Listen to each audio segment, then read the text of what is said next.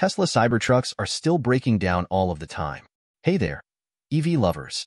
Welcome to EVpedia, your ultimate hub for everything electric vehicles. If you're as pumped about the future of transportation as we are, then you've come to the right place. We're here to bring you the latest news, reviews, and tips on all things EV. But before we dive into the electric goodness, we need your help to keep our battery charged. So, if you enjoy what you see, give that subscribe button a little love, hit the like button to show your support, and drop us a comment with your thoughts or questions.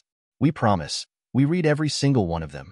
Tesla is 6 months deep into the launch of the Cybertruck, and many owners are still running into show-stopping problems. Historically, early owners of new Tesla models have frequently dealt with various quality-related problems.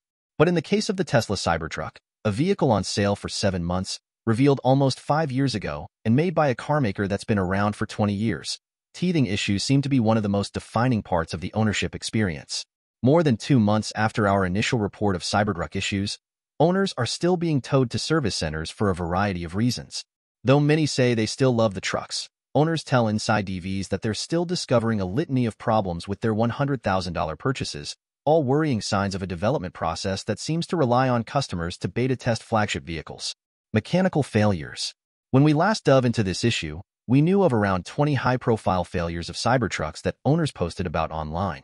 Since then, many more have arisen, although the rate at which they are posted appears to be decreasing given that Tesla is now pumping out the trucks at a rate of around 1,300 units per week. The automaker previously reached a milestone of 1,000 units per week in April. It's unclear how many trucks Tesla has built so far, but analysts expect Tesla to produce between 40,000 and 50,000 total units in 2024. Regardless of the number of vehicles produced, we're seeing an unusually high number of failures reported online, even for a new vehicle launch. And 2 months after our initial story in April, the hits keep on coming. At delivery, drive unit failure. At delivery, shut down while driving and disabled. At delivery, HVAC unit failed. 2 days, drive unit failure. 2 days, oil pump failure. 3 days, super manifold failure. 4 days, completely dead. 1 mile, power conversion system failure. 525 miles, oil pump failure. 3,500 miles, critical error, unknown failure. Some trucks are also having issues with failures related to their truck's half shafts. At least 3 owners have reported failures, including 2 that reported grinding noises and another showing a video with a loose axle bolt. A number of trucks are also having issues with the vehicle's air suspension, displaying errors and requiring trips to the service center to replace parts. Some say that Tesla has replaced certain components, while others report that the errors have seemingly disappeared on their own. The Gigawiper. The big ol' wiper on the Cybertruck seems to be running into some big ol' problems as well. And, no, we're not talking about it flopping around in the wind, although one user has reported that too. A number of owners are reporting that the motor powering their truck's giant wiper is failing prematurely. In fact, it seems to be a pretty common pain point, with some owners seeing it twitch while driving, and others finding out that it's completely dead the first time they try to use it during a downpour. Inside EVs was able to locate at least 16 accounts of wipers failing on trucks on various social media outlets and forums. Failed at 40 miles. Motor failed twice. Did not work the first time driver tried to use it. Wiper not working. Failed within 2 minutes of turning the wiper on. Not working since delivery. Did not work the day after delivery. Failed shortly after delivery. Noticed failure after delivery.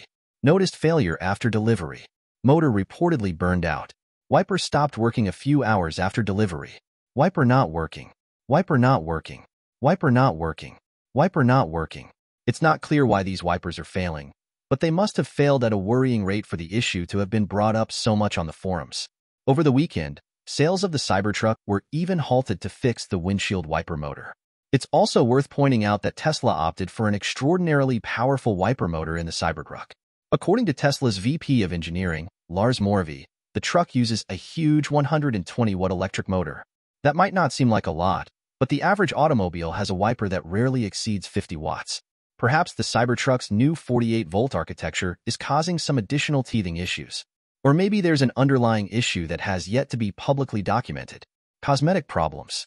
YouTube car and gadget reviewer Marquez Brownlee said that the Cybertruck had the worst panel gap he'd ever seen. But that's not the only cosmetic issue that owners are reporting. As it turns out, owners are finding that their brand new Cybertrucks are scratched from the factory. Owners report large blemishes on their trucks, and in some cases, deep scratches as well. Tesla has reportedly attempted to buff out these blemishes at service centers using an official process, though multiple owners report that their panels had to be completely replaced in order to remove the factory defect. At least one owner says that their local service center told them that there is nothing they can do about it until they pushed back enough to have the damaged part replaced. There also appears to be an issue with rear trim panels falling off. Perhaps because, much like the accelerator pedal cover that warranted a recall, they're affixed with adhesive. In the case of the rear panels, Tesla mounts them using a few clips and double-sided tape. Multiple owners have posted to social media and forums showing the trim on either side of the tonneau becoming loose or falling off while driving. After digging into the issue, folks found that the problem was due to the double-sided tape failing. Accounts began posting the missing panels to social media, warning Cybertruck owners to check their panels. It turns out that it's not just the rear applique having problems either. The front trim on the truck's A-pillar has also been coming loose and bending at highway speed on some vehicles. Some owners mentioned that they caught the same issue before it happened to them when they discovered a loose bolt holding the panel near the truck's wiper. Another even posted a video on how to fix the issue if they noticed that the nut has backed off and allowed the trim to pop out. It appears that the bolt is used for panel gap adjustment. Owners say that some owners may require the bolt to have fewer engaged threads than others to make the panel flush with the body. Tarnished reputation. The Cybertruck's biggest draw is its looks. Let's be honest, it's unlike anything else on the road today, and that alone means something to buyers. For some, the reaction alone that many owners get with the vehicle out in public could easily be enough validation to make the purchase worth it. But as forum posts show, reliability is becoming a pain point for owners who otherwise love the truck, but are frustrated with the constant errors or back-and-forth trips to the service center. After all, what good is a car if you can't drive it? It's one issue after another for some trucks, and buyers are clearly experiencing the problems enough to vent about them on social media, forums, and even make YouTube videos to showcase the issues. All of these high-profile failures will surely be bad for resale value. But, given that Cybertruck buyers are prohibited from reselling their trucks for the first year, we'll have to wait to see how much values drop. Tesla, which is already haunted by its reputation for poor build quality and less than stellar reliability, is reaching a boiling point where the Cybertruck's cool factor might not be enough outweigh these ongoing issues. And as more EV choices hit the market, albeit maybe no so flashy, buyers may opt to choose another EV over these points alone. With 6 months of manufacturing under its belt for this truck, it's only a matter of time before would-be buyers start holding Tesla accountable and looking elsewhere, because the product that was supposed to radically reinvent the truck has now earned a different type of reputation instead. And that's a wrap for today's episode of EVpedia. We hope you had as much fun as we did exploring the world of electric vehicles. Remember, your likes, subscribes, and comments are the sparks that keep our motor running. So, if you haven't already, click that subscribe button, give us a thumbs up, and let us know what you think in the comments below. Thanks for watching, and stay charged. Until next time, keep it electric.